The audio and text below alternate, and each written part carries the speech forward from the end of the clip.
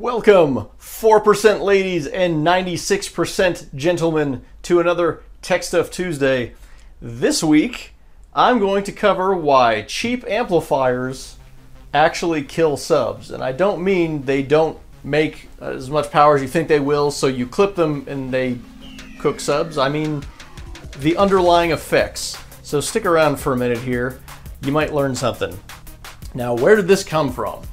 On a few different occasions with this particular model of amplifier, I have had customers bring me subs to Recone that they didn't understand why they cooked the sub.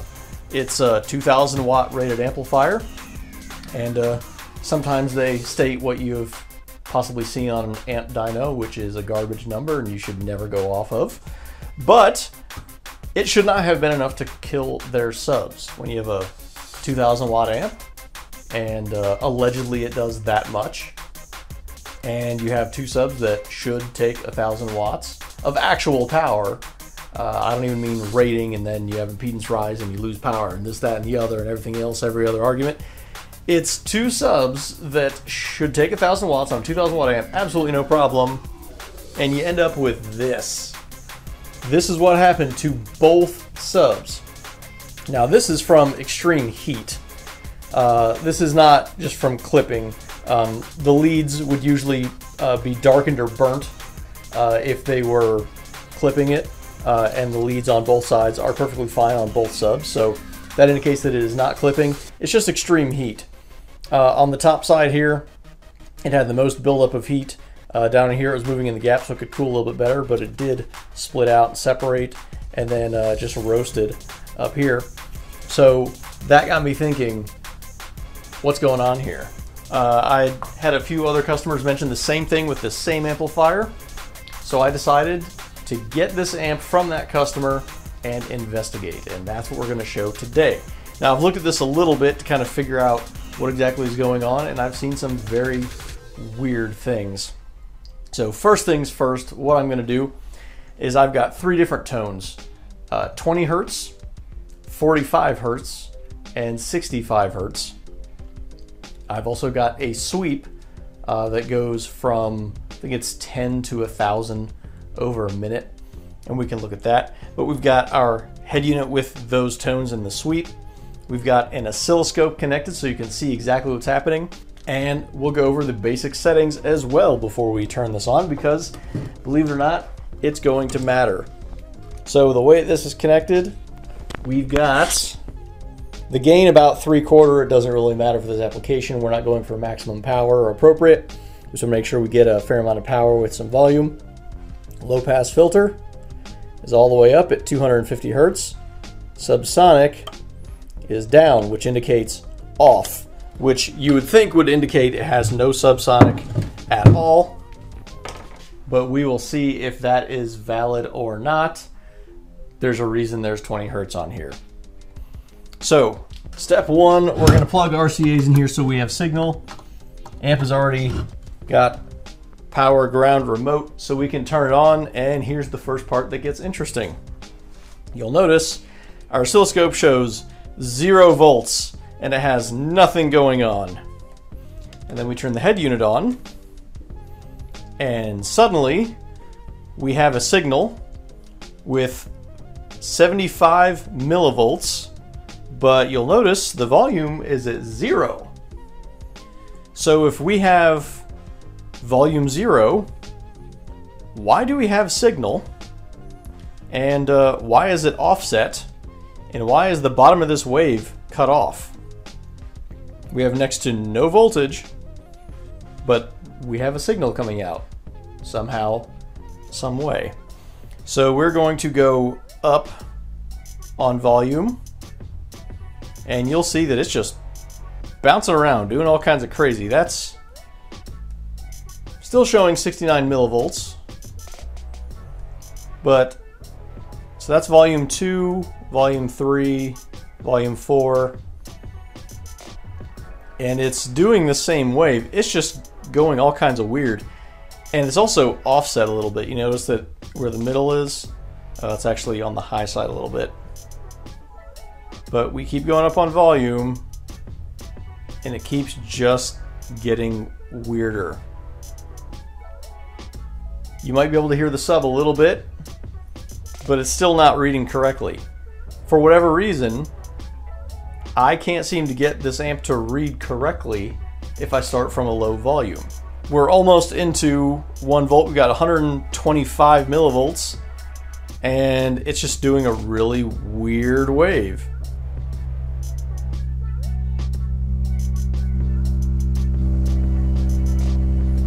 And you see, it's going absolutely crazy here with 7 volts. It straightens out when there's nothing there.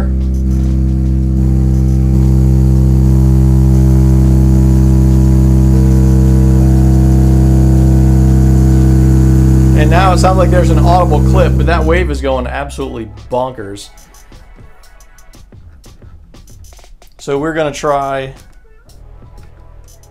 another frequency. We're going to try 45 hertz.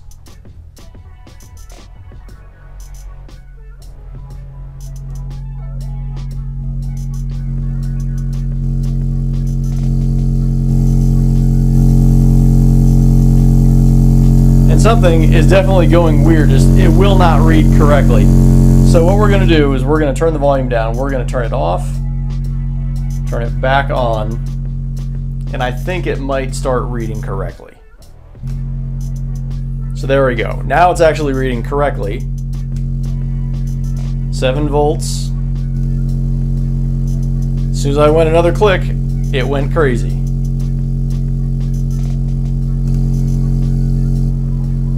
So this thing is just screwing with my oscilloscope. We'll turn it off and back on again.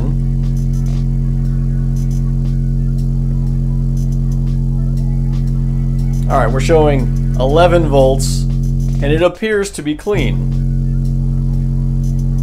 We'll turn it down, and you might be able to see it starts getting a little bit dirty. I'm gonna zoom in on this so this will make a little bit more sense.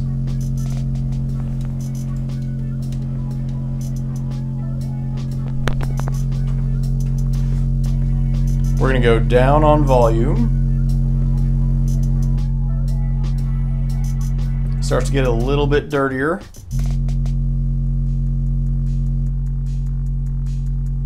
And then it seems to clean up a little bit. And now we have a flat spot at the bottom of the wave. This is 4 volts. So the top of the wave is rounded, the bottom is flattened out. So that's 45 hertz, and it seems to be acting correct until we go up on volume, and then it goes nuts again. So we're going to turn this off, back on, because it won't stay reading correctly. Let's try this again. I've never had anything that just made the oscilloscope confused. Let's go down to 20 hertz. So this is showing 5 volts in the wave is all kinds of crazy. I'm going to see if turning it off, turning it back on will straighten it out.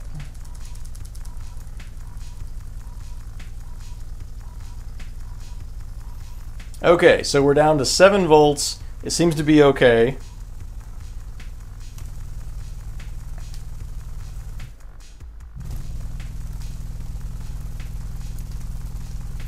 And you can see here again, top is rounded, the bottom is flat. Top rounded, bottom flat. Seems to straighten out a little bit there at 20 volts. But it's doing all kinds of weird wave stuff. And no matter what I do, I cannot get it to stay consistent. And this kind of tells me that there's more things going on with the wave, because this is auto ranging. It's supposed to detect it and then display it, but if it's all over the place, it can't properly detect it because it's not a clean wave. It's not just the sine wave that has a problem being dirty. There's other harmonics and other things happening there. So I've now disconnected the sub so you can see exactly what this is putting out with no change in impedance from the sub being connected, no 1 ohm resistance on here, anything like that. And again, we're at volume 0, and somehow we have something coming out of it. Staying at the 20 hertz, we're going to go up in volume, and you immediately see it goes crazy.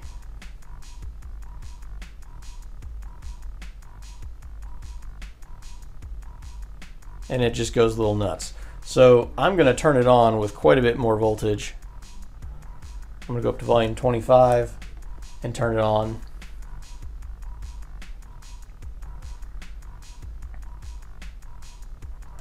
And it's still going nuts. Let's try volume 28. Again, this is auto ranging. It should automatically detect the sine wave and make all of the adjustments for the display appropriately. Turn that off, turn that back on, and it just will not do it at 20 hertz. And remember, the subsonic is set to off. So, won't do it there. Let's go down to volume 17. Go up to 45 hertz. And if we turn it all the way up to 40 volts, it suddenly can find it. And it seems to be okay if we back it down.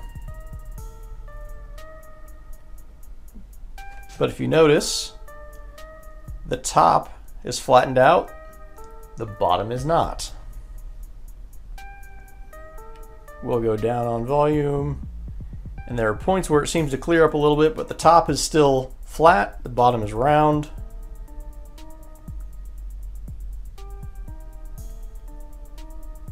And as we go down, it seems to straighten out. But we're going to go up to the point where it's definitely hard clipping and see what happens. That's definitely a hard clip.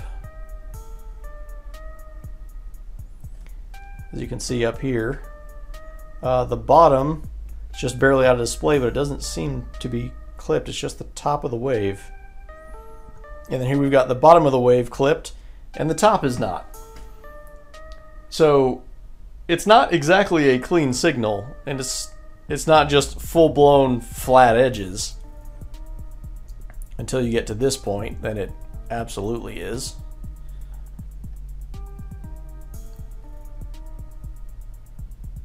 So 20 hertz that was supposed to not have a filter at all, it won't even register on the oscilloscope. 45 seems to be okay. 65.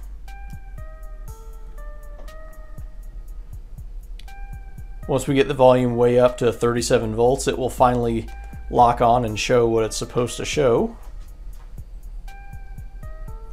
And there's a full clip for sure. We can see it on top. And then it seems to be okay. And as we bring it down, it still seems to be okay. So different frequencies are doing different things. This one, the top is clipped, the bottom is not. It's at 26 volts. And at 21 volts, it looks like the top is not, the bottom is. And below that, it seems to be clean. This one, I could be mistaken, but the wave looks a little bit misshapen. And it seems to be okay around 6 volts. So it's very, very weird. Different frequencies are doing different things. Different parts of the wave are cut off. Parts where it will not auto range for any reason. I've never had that on any amplifier that I've ever had on my oscilloscope. The smallest amount of voltage you can put into it and it finds it just fine, and you don't have to go way, way, way up for it to find it and then back it down after it seems to lock on. It's just very, very weird. But all of these anomalies in the wave, particularly the flat spots on the top or bottom, is what's slowly going to build up heat in the coil and essentially kill it. That's why you end up roasting these subs with dirty signal. If you got various harmonics, which better test equipment than I've got could tell you that, but if you have various harmonics at a much higher frequency that's sending energy into the coil, that is not being used, and it's just generating heat, kind of like what clipping does. So while this may seem appealing because it's cheap and it allegedly does power, and the only thing you're looking at is a cost per watt, which if you check this video, you will find that that is not the case, even in SPL. But it can also affect the sound quality, and being a sub, you may not necessarily hear it because it's tucked away in your trunk or cargo area or something like that. But even on the bench here, I could tell this did not sound normal. It did not sound good. This is a very, very clean sub, and it didn't sound right on this amp just sitting here on the bench. So I can't say if all RP line of amplifiers are going to do this, but I can tell you that the RP 2000 does it because on I think 3 different occurrences, somebody has had the amp and brought me cooked subs. They changed amps, no problem. They even went to amps with more power and had no problem. So in the grand scheme of things, your cheap amp ends up being much more expensive when you have to either buy new subs or recone the subs that you have. If you learned something, make sure you give us a thumbs up, and if you aren't subscribed, go ahead and hit that subscribe button so you get notifications when you hit the bell as well on all of our new Tech Stuff Tuesday videos, as well as any of our other uploads like new product releases and product information. Make sure you shop emfcaraudio.com for all of your car audio needs and get on our Low Baller Revision 1 Banhammer V2 and maybe even a YOLO V2 pre-order. There's also a link below to our Facebook and Instagram, as well as a Patreon if you'd like to support the channel that way. If you have any questions about what you've seen here, comment that below and I'll answer that as best I can. If you have any ideas for a future Tech Stuff Tuesday, comment that below. A lot of these videos come from your ideas. Now we'll see you again in another Tech Stuff Tuesday.